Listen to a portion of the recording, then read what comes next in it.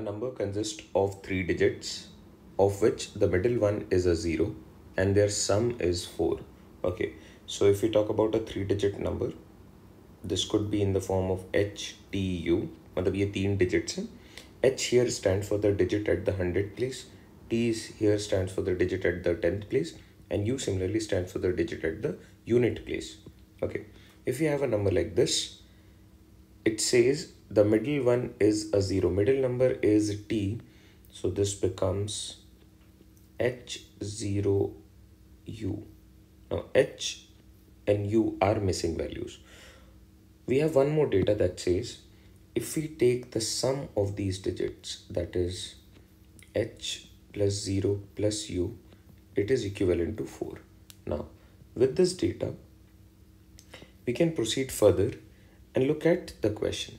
The question says, if the number found by interchanging the first and the last digit is greater than the number itself by 198, what is the difference between H and U? That is the first and the last digits.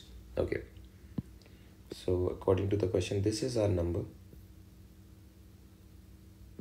And if you interchange the digit, the interchanged number would be something like this. You just interchange H and U. So this is UOH. Now, we can use two methods to look at a question like this. One of them is the logical method, wherein we can use the hit and trial method. मतलब in place of H and U, I can use certain digits और मैं इसको calculation को आगे लेके जा सकता हूँ, या फिर जो इसका आइडियल मेथड है या ट्रेडिशनल मेथड है to look at a question like this. चलो, we'll look at both of these methods one by one. Okay, let's start. Now, the sum is equivalent to 4. So can I say if you add this is H plus U, this must be equal to 4. Now, the difference between these two numbers is 198. That is the difference between this number and this number. Okay. Can I say H hit and trial कर रहा हूँ? I'm taking certain values जिनका summation 4 के बराबर आ जाए. So can I take H as 3 and U as 1? तो ये number पहला नंबर बन गया मेरे लिए. The number is 301. Now what is the interchanged number? The interchanged number would be 103. According to the question, the difference must be 198. So let's take the difference. 11 minus 3 is 8. Then we have 1 here, so this becomes 9, and 1 carried forward, we have 198. Bingo.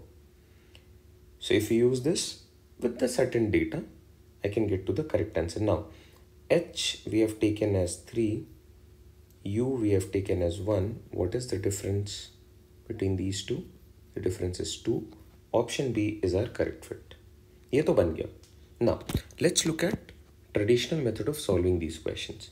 What should be our approach? Okay. First up, if we take these digits, the numbers are H, T and U, the different digits of the number formation is often written as, according to the question, number minus the interchanged number is actually 198. Alright, this is what we have. Okay, so number is actually 100H plus 10T plus 1 into U. Because of the places, ये number formation है. मतलब अगर कोई digit यहाँ पे है, जैसे देख लो आप, मान लो मैं लिख रहा हूँ 426, तो 100 into 4 plus 10 into 2 plus 1 into 6. This is 400 plus 20 plus 6, which is equal to 426. I hope आप इसे follow कर पा रहे हो. The number formation minus the interchanged number. Interchange is when you are interchanging U with H. So this is 100 into U plus 10 into T plus H. This must be equal to 198. All right. Now we know middle number is a 0. So if I put here a 0, 0 into 10, the resultant is 0. 10 into 0, the resultant is 0 multiplication में. So next step में मैं इस part को eliminate कर रहा हूँ, cancelling these two.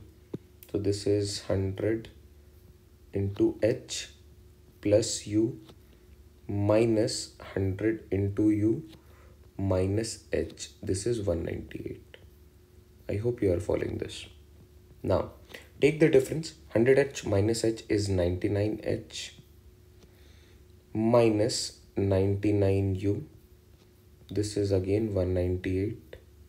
Taking 99 common, this is h minus u as 198, or h minus u, which is asked in the question. The difference between the first and the last digit is 198 upon 99.